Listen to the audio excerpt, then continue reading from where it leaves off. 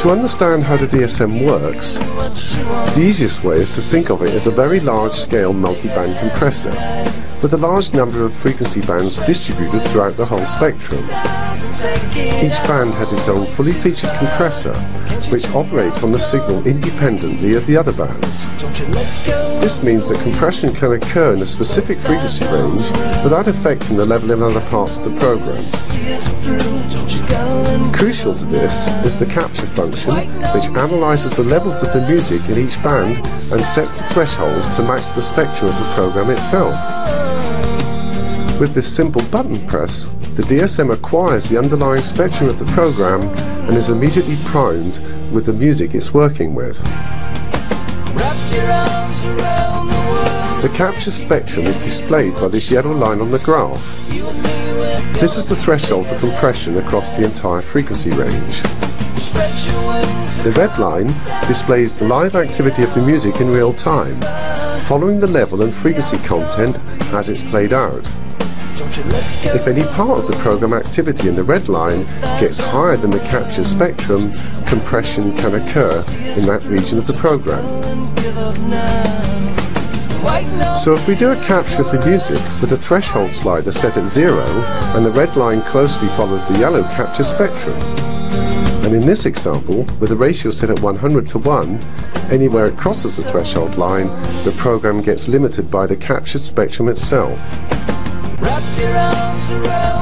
So for instance, if there are significant events anywhere in the spectrum, a loud bit, a drum slam, a blast of Essing or whatever, the DSM will return these to the levels and response of the capture, leaving the rest unchanged.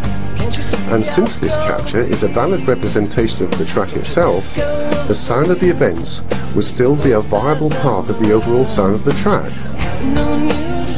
Looking at the graph, we can see this happening now.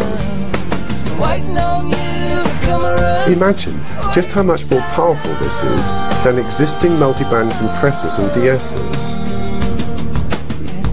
But just for fun, and to illustrate how powerful this really is, I will do something completely absurd and add a massive 40 decibel boost in the program at around 8 kHz.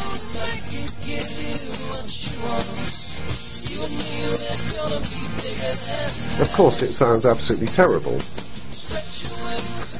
Then I'm going to let the DSM undo the damage so you can see how it copes with this. It's difficult to imagine any vocal track getting worse than this. Try that with any other compressor or DSM.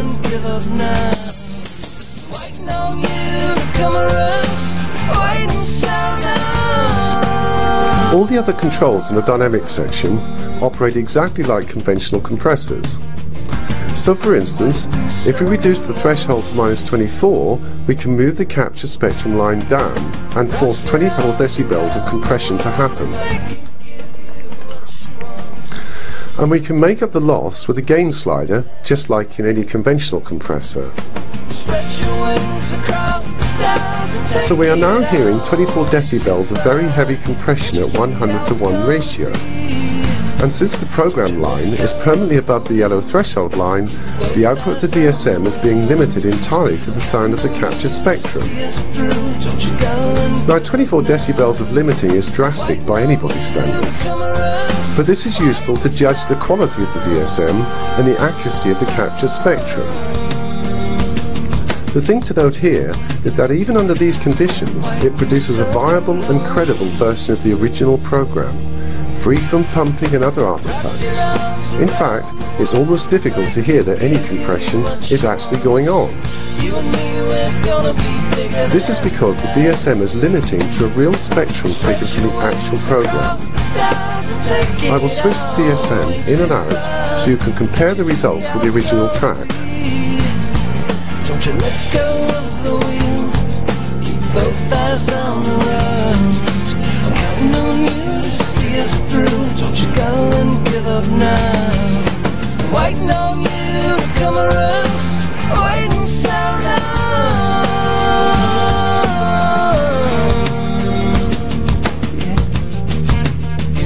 Okay, I will demonstrate some quick loudness maximization. since the DSM is now putting the whole track out at normalized levels without the artifacts we would normally expect, I can now increase the levels by raising the threshold a bit and switch on the limiter to handle the peaks. I will leave you with this comparison for a while. Don't you let go of the wheel, keep both eyes on the road. I'm counting on you to see us through. Don't you go and give up now. I'm waiting on you to come around, waiting so long.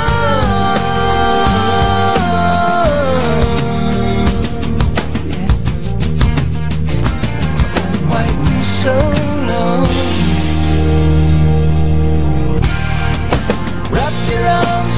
Okay, now I'm going to be really unkind and put the 40 decibel EQ bump back into the track to show how the DSM deals with this when maximizing levels.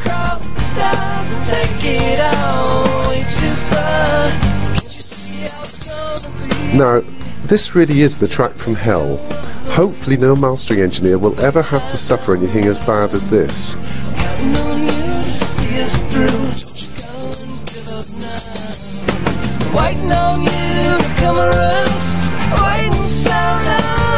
But as you can see, the DSM tames even this, and largely puts it all back to the sound of the original track, and continues to maximise it as well.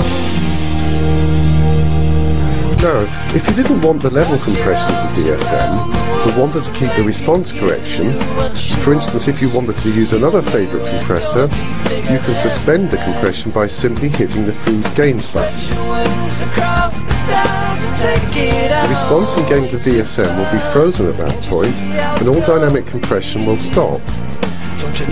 It's acting like a complex equaliser that's undoing the awful response of the track. So now you are free to use another favourite compressor, working on a nicely corrected track.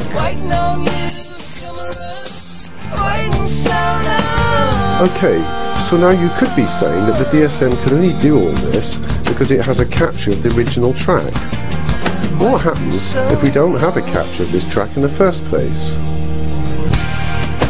Well, if you are a mastering engineer, faced with a track from hell with no prior reference, you can simply apply a spectrum from something similar and carry on from there. I will get one from the included setup list to demonstrate this. I've chosen this rock tune setting because it was captured from something quite similar. Okay, well that's not too bad, but it lacks a bit of top end and sounds a bit harsh in the upper mid-ranges. So I'll use the parametric EQ threshold controls to adjust the spectrum just a bit. I'll put a slight dip at around 4 kHz and raise the top around 14 kHz. Wrap your arms around the world and make it give you what you want. You and me, we're gonna be bigger than life. Spread your wings across the stars and take it out. That's better. Can't you see how it's So there we go. The track from hell is not sounding too bad now. Of course, I've used these extreme examples so that you can hear them on low quality video. Obviously, under real conditions, very much more subtle work would normally be the order of the day. However, I hope I've given a taste of what the DSM can do and illustrate that it is much more than just another conventional compressor plugin. Thank you for your time. Wrap your arms around the world and make it give you what you want. You and me, we're gonna be bigger than life. Spread your wings across the stars and take it out way too far. Can't you see how it's gonna be? Don't you let go of the wheel, keep both eyes on the road. I'm counting on you to see us through. Don't you go and give up now. I'm waiting on you to come around, waiting so long.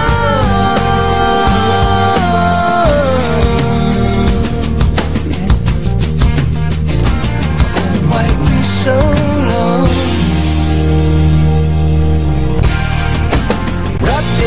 dance around the world and make it give you what she wants. You and me, we're gonna be bigger than life.